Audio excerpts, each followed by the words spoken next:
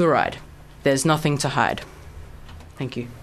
Andrew, fantastic. Thank you. Another very well-researched set of arguments. Thanks so much, Andrew. Summing up the case for the negative team, we welcome Lauren to the It's Time to Talk program. Thanks, Lauren, for coming out tonight. That's totally fine. It's your job to sum up the case against fluoride in the local water supply. Yes. The floor is yours. Okay, thank you. Good evening, ladies and gentlemen. I'm third speaker for the negative team, and I believe that we shouldn't be fluoridating our water. According to Professor Sashila, who is a world-renowned doctor and fluoride researcher, women who are pregnant should not consume fluoride because it puts them at greater risk of miscarriage, stillbirth, or childbirth retardation. We can't expect people to buy and use bottled water for everything. Yet, if we put fluoride into our water supplies, it will cost people over $1,000 to install filters into their homes. We're already at a high exposure rate to fluoride within our toothpaste, food, and air. So why would we spend more money putting something that we don't need more of into our water supplies? Keep it natural and keep it clean. The first speaker for the affirmative team touched on the fact that 60 to 90% of children suffer from tooth decay. What they failed to mention was that there is as much or even more dental decay in fluoridated communities as there is in the non-fluoridated areas. Fluoridation is not about children's teeth. Rather, it is about industry ridding itself of crude, hazardous waste products, like silicofluorides, for a profit. Silicofluorides are 85 times more toxic than naturally occurring calcium fluoride. Fluoride is more toxic than lead, and like lead, in minute doses accumulates in, and can be damaging to the brain and mind development of children, producing abnormal behaviour in animals, and reducing IQ in humans. So in conclusion, ladies and gentlemen, remember that we don't need to add this chemical product to our water. We get enough of it already.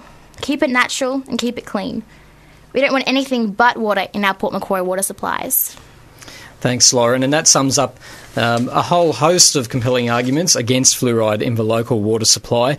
But here to convince you that we should have fluoride in our water supply here in Port Macquarie is Floyd Cush, who is summing up the case for the affirmative. G'day, Lloyd. How are you, mate? I'm good, thanks. That's good. Now, it would help if I put your microphone up. Now, you're all ready to go. You're all happy, and you've got the big task, don't you, for the summing up? There you go. The floor's yours. You take it away when you're ready. Thanks. Good evening, ladies and gentlemen. We, the affirmative team, believe that fluoride has nothing to hide. The first negative speaker, Nikita, has tried to tell you that fluoride as a chemical is bad for you. This is wrong because the amount that fluoride is administered in drinking water is very small. It would have to be 10 to 20,000 times more fluoride. It would have to have 10 to 20,000 more times fluoride in it to be poisonous. The third negative speaker, Lauren, tried to tell you that fluoride is bad for pregnant women. This is wrong because, once again, as I said before, there would have to be 10 to 20,000 times more fluoride in the water for it to be dangerous. I will now summarise our team's debate. Our first speaker spoke to you about fluoridation throughout the world and the great economic benefits of water fluoridation. Our second speaker told you about the scientific and medical facts behind why water fluoridation makes sense. He also provided solid information from academic journals that showed fluoride was having a beneficial impact. My team's final point of the evening is about climate change and how this is affecting water supplies in Australia.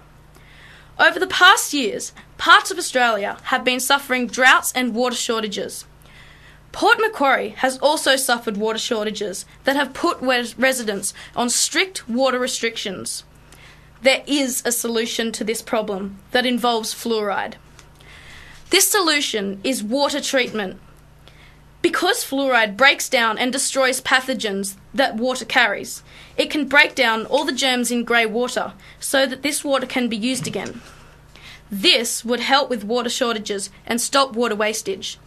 So, in conclusion, our team believes that fluoride is critical to have in the Port Macquarie water supply. Remember, fluoride, there's nothing to hide. Thank you. And thank you, Floyd. And that concludes the debate for tonight. Well, it concludes the arguments at least. And I think that we need to now, Floyd, ask Mr. Mills to come on in because he's got the hard task of deciding which side of the fence was the stronger argument tonight.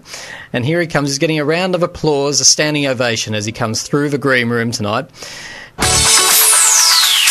I always listen to It's Time to Talk. I never miss it.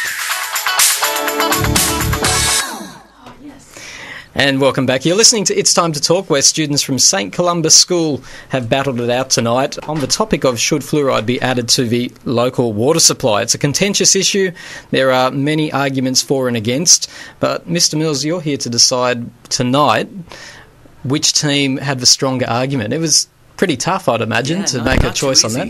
Yeah, not too easy. I thought the 6 students spoke really well. They did. Can I just ask before you do give us your verdict there? What year are we talking? A lot of people listening will be thinking they know they're from St Columba. What year are the kids in? They're predominantly from year 9. Mm-hmm. We have 1 year 10 student and 1 student in year 11. Okay. Is debating something that's still taught at schools these days? It's part of the English program, and we ran an honours program this year in English at St Columba where we looked at some debating. I mean, we kind of participate in the HRIS debating, which is around in Newcastle, Hunter Region Independent Schools. Oh, okay, right. Okay, well, it's great. I think a lot of people will be pleased to hear that debating's, because it gets people thinking, doesn't it? Gets kids researching and understanding how to speak publicly, and it's just I think it's a wonderful activity. Okay, well, down to business. How did we go tonight? Okay, well, basically when you're marking a debate, you look at how they did in matter, manner, and method. So basically, matter is what they say, manner is sort of how it's said, and method is the sort of overall structure and teamwork and that kind of thing. And I've got to say, it was a really close debate. I really liked Nikita's opening. I won't get too specific, but I have to give it to the negative team on this particular debate by 1 point only. And I really liked the way Floyd finished, but they all did a fantastic job. But I think I'm going to give it to the negative team. The negative team. So perhaps we have to reconsider whether we should add fluoride to our Port Macquarie water supply. Close debate. Close. 1 point in it. That's unbelievable. 1 point. There's a lot of cheering and jeering going on out in the. What are they going to win, Mr. Mills? Are they going to get a free ice block from the canteen or something like that? They'll win our praise and a handshake when they get back to school, and a photo opportunity. Excellent. And thank you for bringing the kids out tonight and coaching them through this. I really appreciate it. And to all the mums and dads and the people out there in the green room and the students, of course, thank you for coming out tonight. It's really much appreciated. You're listening to the It's Time to Talk program.